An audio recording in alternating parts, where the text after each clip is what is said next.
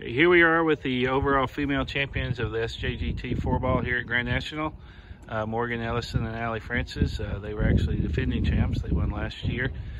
This year rounds of 72-66. The weather was pretty tough out there both yesterday and today. How did you have to adjust your game to play in these conditions? The front nine yesterday was really rough in the rain, and overall the course played really wet and sloppy the whole weekend. So really had to try to get the dry slide you could.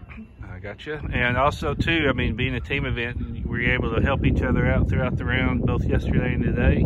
Definitely. We kind of came up with a system about how like one of us would secure par so the other could be more aggressive with birdie putts, and then we definitely saved each other where you would make birdie when I made bogey or the other way around. Okay, well there you have it. Overall champions again for the second year in a row. Thank you.